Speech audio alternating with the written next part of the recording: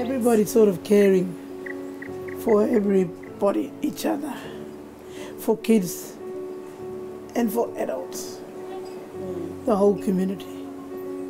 Yeah. So we're all working together, sharing and caring.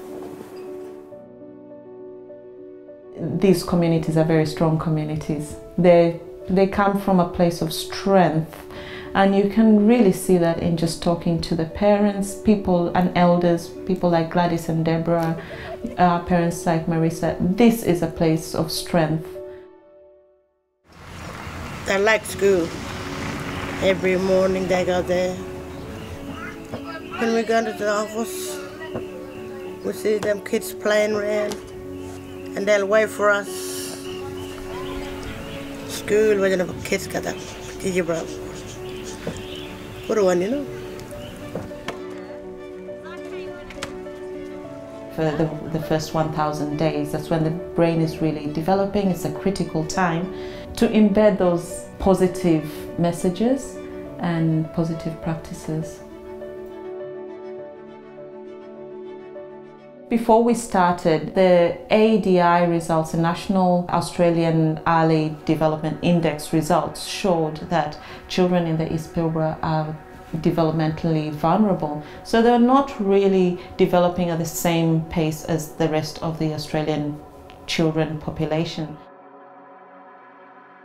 Being early childhood trained, and that's the perspective that I'm coming from, if you invest in the early years, it changes people's whole life. I mean, if you look at neuroscience, that's all of your connections in your brain are made in those early years. All your behaviours are really ingrained by the age of 5.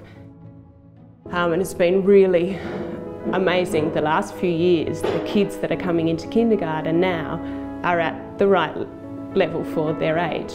One student, Anya, that came into school 2 years ago, and she'd been at playgroup since she was very young, and her mum is very actively involved in playgroup as well.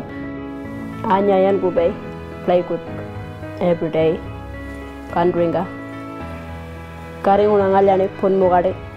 People learning. Ninang little while nga playgroup ka 1 year. And me baring big class kare. Kindergarten. And she came in and she was so much further ahead than the other students. She could count to 20 and she could write the first letter of her name, but also knowing school behaviours. Aksamuni teacher ya lo learning. Wajanuna kangu bana playgroup every day, every Thursday. That's where people are learning. I could confidently say that without the playgroup, all of the children that will come into kindergarten will already be behind every other child in the country at their same age. The children are thriving. They are happy that they're experiencing a childhood that many children in Australia don't. They're free, they run around. They just need a little bit more access to opportunities and services that will just enable them to grow up as strong individuals.